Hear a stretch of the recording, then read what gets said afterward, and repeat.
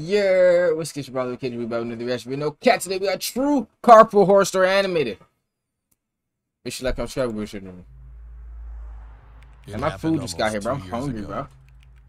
Got to reaction for stuff. Overtime. It was almost 1 a.m. when I finally left work. Damn.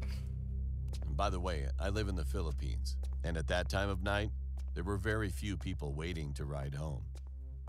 The only available public vehicles were jeepneys and UV Express. We learned about jeepneys in the other UV Express is like a carpool video, and I always ride on that since there's no direct route of jeepneys to my house. Okay.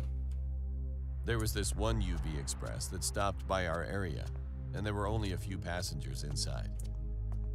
There was a man at the back, one woman in the middle, and another man beside the driver. I sat beside the woman in the middle.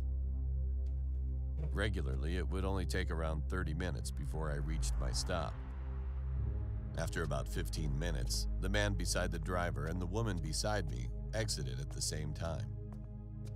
I was left with the man behind me, who had short black hair and was wearing a plain t-shirt and jeans. Okay.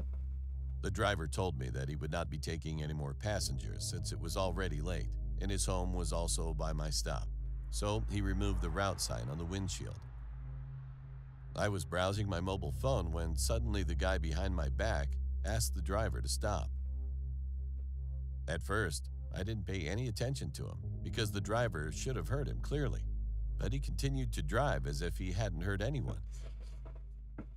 The guy calmly asked the driver to stop again, saying he was way past his stop.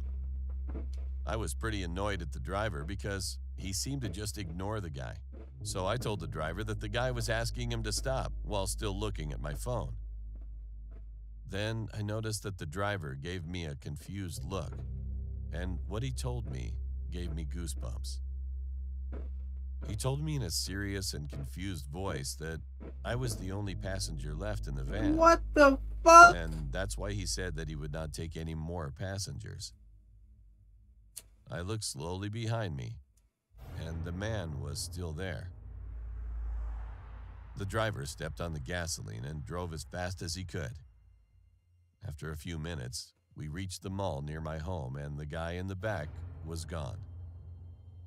The driver told me that some of his fellow drivers have also experienced the same thing, that an unknown guy would ask the driver to stop at a nearby abandoned house. I still ride on UV Express. No, I'm not. But I avoid riding after midnight. Well, yo, that's crazy. I would never in my life go on that bitch again after seeing that shit, bro. Hey, if you're doing a random, you're like, I'm no problem.